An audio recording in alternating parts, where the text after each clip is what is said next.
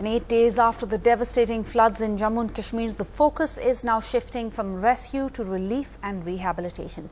And the army, which has so far taken the lead in the operations and maintained order in the midst of all the chaos and devastation, will slowly be moving back to their counter-insurgency positions. And the worry is what happens next, especially as the state government's presence seems to be missing. After nearly 10 days, people heading back finally. Over 300 people at Surya Chak were rescued by these boys of the Indian Army, first by boats and then by helicopter, in an operation that took over 7 hours. After damage, destruction, some heroic rescue work and selfless relief work, the army is now falling back. Local NGOs have stepped in, but the state government is still not visible. The only representative of the state government, just 2 police constables.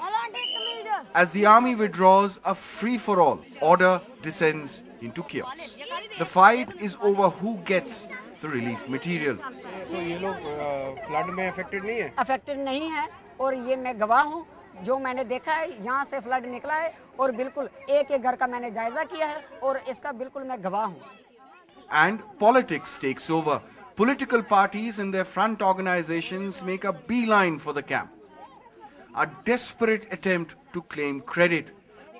Not far away, we met this front organization that supports a national political party. भले जायजा कर लेते हैं पूरी का, फिर हम भी अपनी बिरादरी की तरफ से जो हम मदद दे सकेंगे, हम भी इनकी मदद करेंगे. Disaster, natural calamity and destruction is also good politics. With camera person Darshan Kumar, Shudhi Ranjan Sen for NDTV.